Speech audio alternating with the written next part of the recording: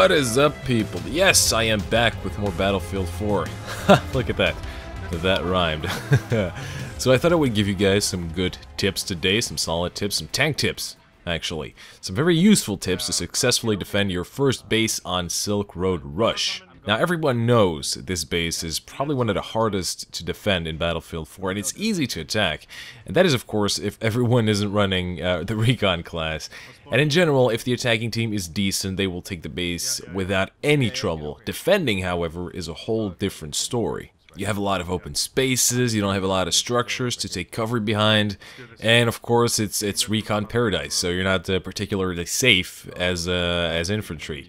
And the only class that will actually do well on this map is either the Recon class, in my opinion, or the Engineers class, which actually makes more sense since your main concern is going to be the enemy armor.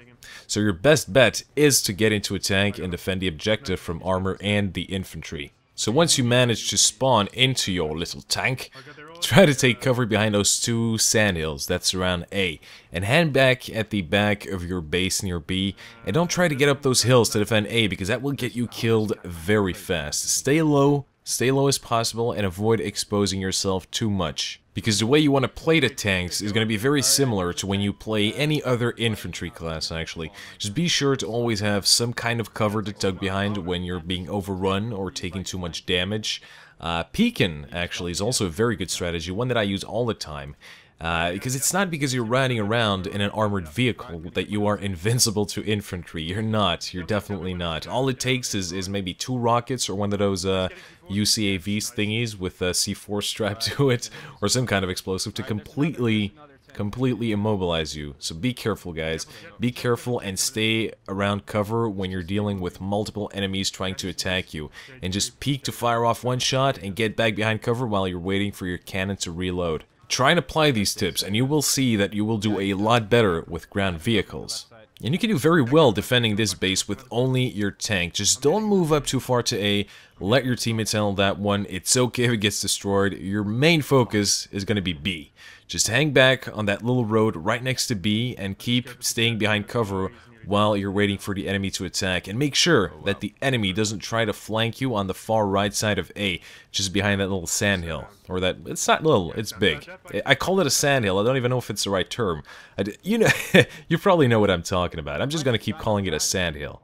And if there's any enemy armor coming in, chances are your teammates will spot it, and that's your cue to surprise the enemy and attack. Just move up on the enemy tank and try to get hit markers without getting in too close.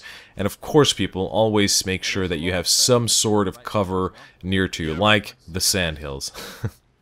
Now watch this gameplay very carefully, alright, and look at my movement pattern. I have my eyes set on B, but I occasionally move up that hill to check if any enemies are moving up.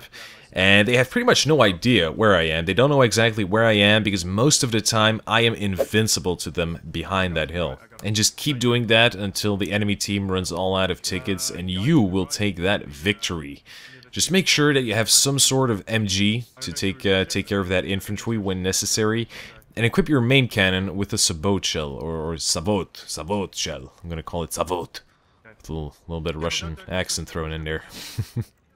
That shell travels a lot faster and it will be a lot easier to take down the armor at range. I also highly recommend to use the zoom optics for this. And the very last tip that I want to give you guys is if you want to have a better sight over that hill without exposing yourself too much, just switch to the third person mode and it will be a lot easier to spot all of the enemies. Well, that's it for this video, guys. I hope you enjoyed, and of course if you did, don't forget to click that like button. Really, click the like button. It makes me smile, people. It makes me happy. Put a smile on my face and click that like button. And of course, if you want to see more of my content, do not forget to subscribe so you don't miss out on all of the awesomeness that are my videos. Alright guys, that's it. I am Dolce, and I will see you in the next video.